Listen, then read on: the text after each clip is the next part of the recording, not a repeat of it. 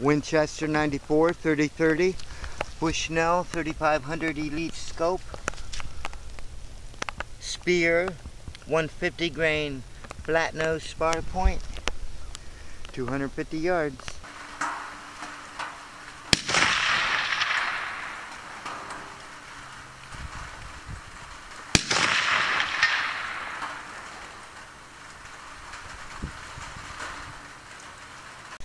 There's just something wrong with that scope or the way it's mounted, because, you know, like 2 days in a row it should have shot perfectly. It should have hit that target, and it didn't, and it's nowhere near where it should have hit.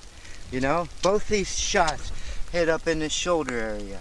You know, one it looks like maybe over this way more, and then right there, and that's not where it should have hit. Right in the center of that fucking target.